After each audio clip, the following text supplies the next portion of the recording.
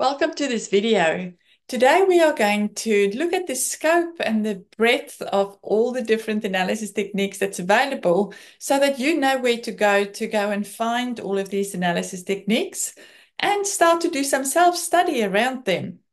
But we will do a deep dive into user stories just to get you started, and I'll show you how you can use ChatGPT to help you elaborate your user stories and how you can use it to help educate you on how to do it really well.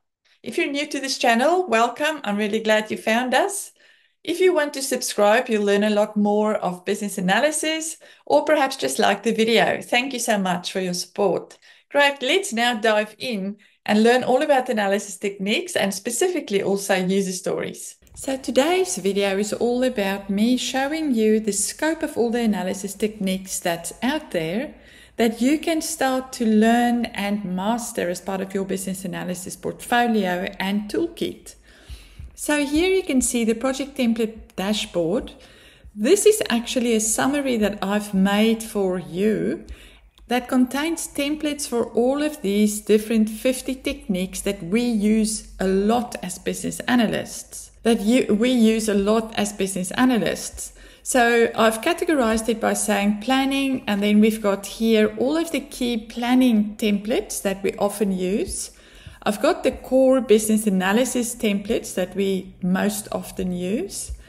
Then, of course, there's some agile specific templates that we use across the agile project.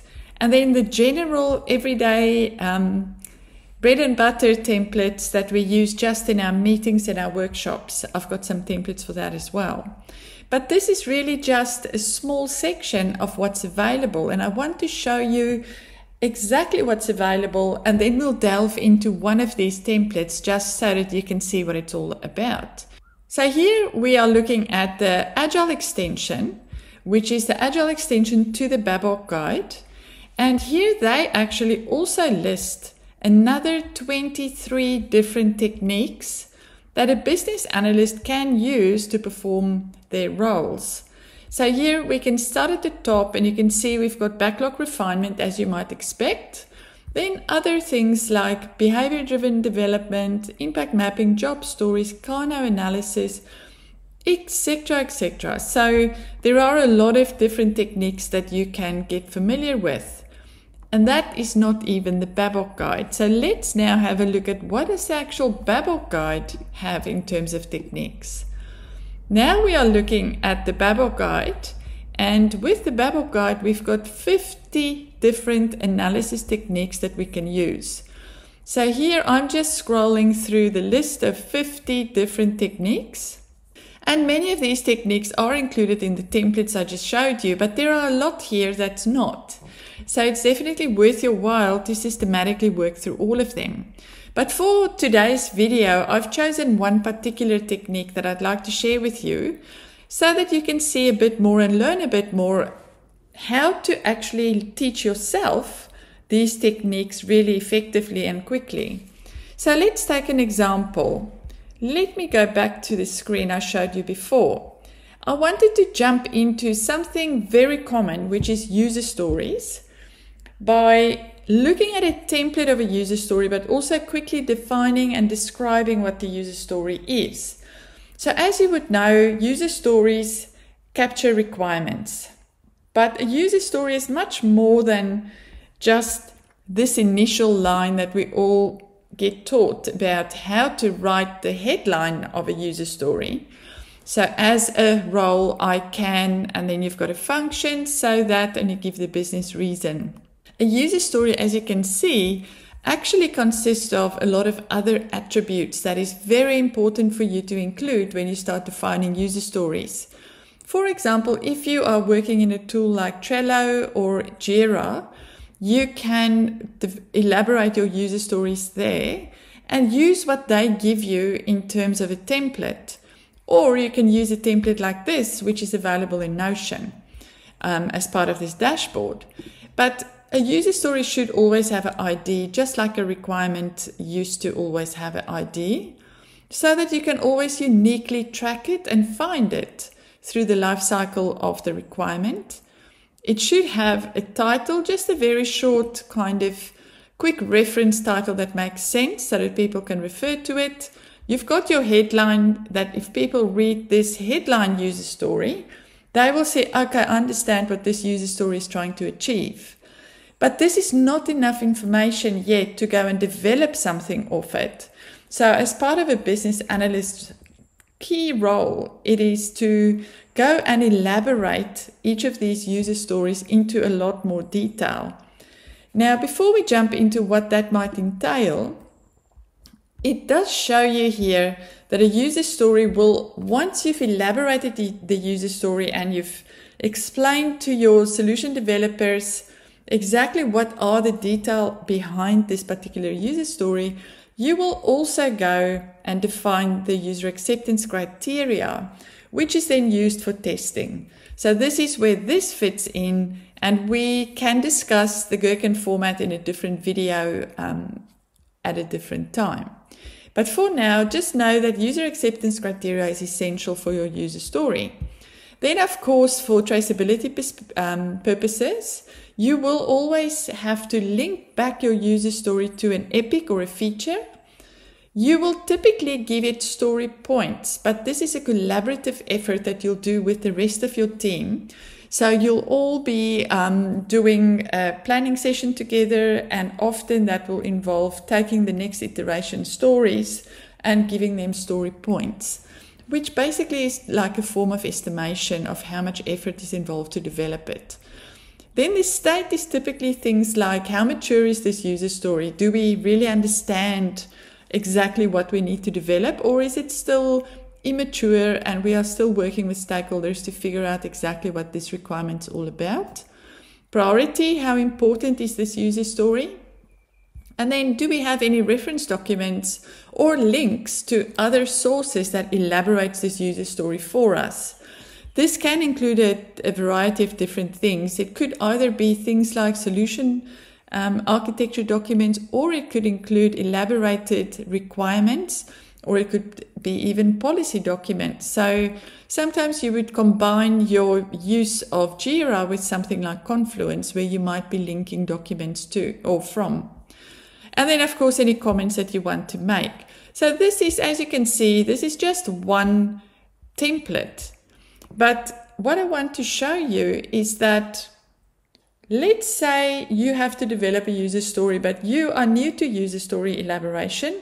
You are not quite sure how to elaborate a user story. And you'd like to know really quickly how to do it and what to include. Now, this is where artificial intelligence is actually expediting our learning curve and helping us help ourselves really quickly to develop the requirements in a very high standard. So I'm going to take you over to ChatGPT. As you can see, I've already started to ask it a question. So let's see what it tells us. My question here for ChatGPT, and I recommend you use it in the same way, is you say, when I elaborate a user story, what types of information should I capture in and detail? So let's see what it tells us. So it starts with talking about the user role. So who is the user? And we've covered it in our template. We've got the goal of the actual user story as well. So why do we need it? We've got the acceptance criteria covered. We've got the benefit and value that you can potentially elaborate on. Then you can start looking at things like assumptions. You can make some statements around the constraints that you know of. User interaction and flow. So this is where you might start to include elaborated models like process diagrams, wireframes. Here, ChatGPT is talking about user flow diagrams, which is almost like customer journey maps. Whatever makes most sense. This is where you will go and elaborate on that. And then any non-functional requirements should also be included here. Now I'm going to ask ChatGPT, what about data-related requirements? How should this be included? Now let's see what it helps us. So we are also going to be talking about what if it's data related. There are often data related elaboration requirements that needs to be included. So here we've got ChatGPT just telling us all the same things again in a slightly different way. But I trust it will give us some ideas of how to capture the data-related requirements. And this is just to demonstrate to you that you can start to educate yourself really quickly on how to write really good user stories, not by telling ChatGPT to do it for you, but to ask ChatGPT to help you learn how to do it really well. You can, of course, as you can see in this example, let's just talk about the data attributes for a moment. So we've got data attributes, the sources and the integration, data-specific constraints and validation requirements. Maybe there's data privacy and security, data flow, and reporting and analytics requirements. So it's really helping you understand what are the different types of things that you can go and in between, effectively in between your description and your user acceptance criteria, you can include all of this elaboration. But if we go back to ChatGPT, you can of course use ChatGPT with some generic guidance to help you come up with content for your user stories. But remember to always be very sensitive around what types of information you provide ChatGPT to make sure that you are not breaking any policy-related rules at work or sharing any private data. But ChatGPT can certainly help you to start elaborating your user stories. But then if you go back to your user story, even if you did use some of ChatGPT to help you, make sure that you go through it properly and that you actually can follow the logic really well. Because remember, you are the one that understands the context really well. You are the one that understands where this user story should begin and where it should end. And ChatGPT doesn't necessarily know that. So you need to always give it that validation check if you start to use ChatGPT a bit more to help you with formulating some of these. But in a nutshell, that was what I wanted to show you today. I wanted to show you all the different templates that's available. And you can find a link in the description below if you wanted to grab these templates for yourself. Otherwise, also make sure that you go and research exactly how to do all of these different techniques within the Babel guide, as well as within the Agile extension to the Babel guide. So there's so much resources and so much information available.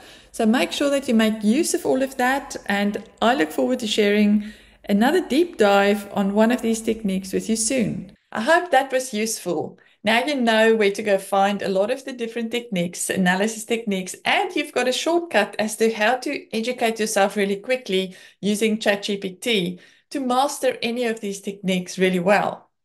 I look forward to seeing you in the next video, and thank you once again for watching.